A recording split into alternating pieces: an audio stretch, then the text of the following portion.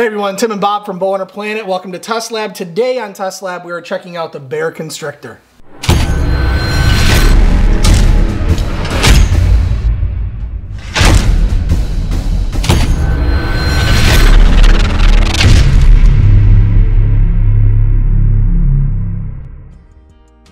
All right, so unbox the Bear.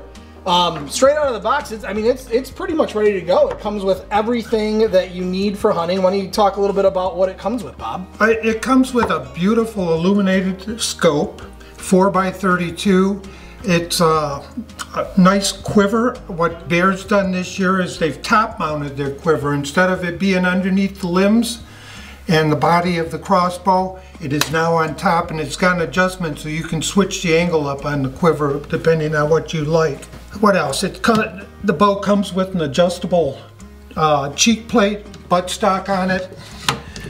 This bow is just thoroughly unbelievable. It's got sound suppression on it. Just an unbelievable crossbow for the money that you're paying for it. I think this is a $600 crossbow. It is, and I think that's what's really impressive to me is that for $600, you know, you get the quiver, which again, it's pretty interesting how they're top mounting the quiver now, and it is in fact ambidextrous. It took us only about, I don't know, 3 or 4 minutes to get that thing on. Comes with 3 bolts right out of the box, nice cocker, top rail cocker, so there's no messing that up. Which way do I put the hooks on it? Comes with the sling and comes with the rail lube all in one package. Yeah, just unbelievable. The trigger Bear this year went with a trigger that has 3 inches of adjustment to it, which is nice as far as hand size and stuff. When your hand's on the pistol grip here, you can adjust that trigger in and out depending on where your finger is. Also, the big thing with this bow is it is so compact. This bow, it's only 14 inches when it's not cocked. Yeah. And when you cock this thing, it drops down 10 inches axle to axle, which is extremely small for a crossbow. It is small, and what I like about it too is, again, you can adjust that buttstock to the right length. So you got the smallness in the front, so if you're hunting out of a ground blind or a tree stand, you got full range of movement there, just based on how small it is. It's 190 pounds to cock, so we'll see how that works out when we're going to shoot this in a couple minutes, and they're claiming 410 feet per second, which is plenty fast for anything here in North America. Africa, if you want to go to Africa, you know, 190 pounds of. So in addition to all the specs that we went over, 10 inches cocked, 14 inches uncocked, and it does have some good safety features as well. We always like to focus a little bit on the safety features.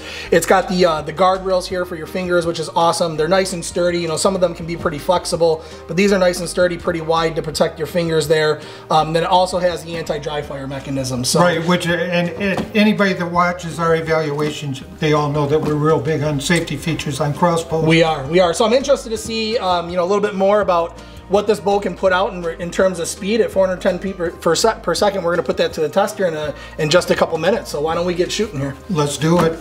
All right, guys. So here we go. Speed test the new Bear Constrictor stock bolt with the TrueX bolt straight from Bear. Let's see what it does.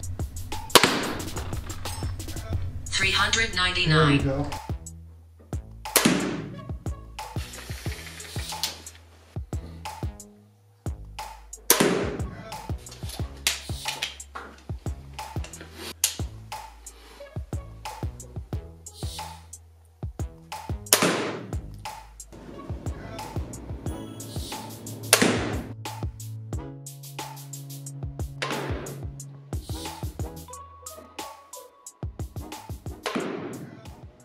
All right, so we just got done shooting the Bear Constrictor.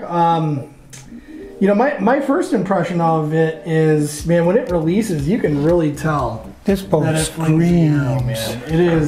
It is definitely one fast feeling bow. That's for sure. This is definitely one of those crossbows that I would say has a slight recoil on it when it lets the arrow go. It does, yeah. There's definitely, you can feel all 190 pounds of that draw weight. I thought was going to be actually a little bit tougher than what it was the actual cocking. I didn't think it was that bad. It wasn't bad at all. I think one thing that everybody does need to be aware of, so with the cocker, it's really easy for you to forget this part if you just put this on here and try to pull it. You got to make sure that this is out of the way of the rail. It actually goes behind the scope on the loop and then fits on. So I can see how easy it could be to actually accidentally cock the cocking rope. But other than that, I thought it was actually not bad. For 190 pounds, it was fairly easy. I bet you I could do that, you know, couple dozen times without any issue. So I found it comfortable to cock. Yeah. And like you were saying, if it isn't in this string groove behind the rail and you put it on the scope mount, you're going to tear the crossbow all up. Yeah, yeah. Now field balance, you know, I thought it was very consistent. You know, in regards to the balancing of it, I didn't feel a lot of movement in there. It was actually pretty easy to hold. There's a lot of front weight to it, so you do feel, you know, kind of a little bit more in your forearm when it comes to the front weight side of there. But overall, the length was right for me. I didn't actually have to move the buttstock at all to get the right look out of the scope. I was thinking perfect bow for a ground blind, a box blind, a tripod, a monopod. Yeah. I mean, you've got it. This is the bow to go with. Yeah, and speaking of that, you know, the grip on the bottom, the foregrip on the bottom actually is on a Picatinny rail. Right. So that is adjustable where you can move it, and if you do have enough space, you could potentially put a bipod on the front of the Picatinny rail, potentially. So just kind of depends on whether or not you're going to have enough room once you get it in the comfortable spot where you're at. Came straight out of the box in this position. I liked it. I wouldn't move it myself, but I thought it was overall, you know, not a bad buy for $599. You can't go wrong for under 600 bucks. And Bear, you've definitely, in my opinion, you've hit a home run with this bow. Yeah, absolutely. Price-wise and the workmanship and the bow, period. Yeah, and one of the features that I do like to look at in bows is whether or not, and it seems kind of silly, but from a safety aspect, whether or not it actually goes into a safety position when it is cocked.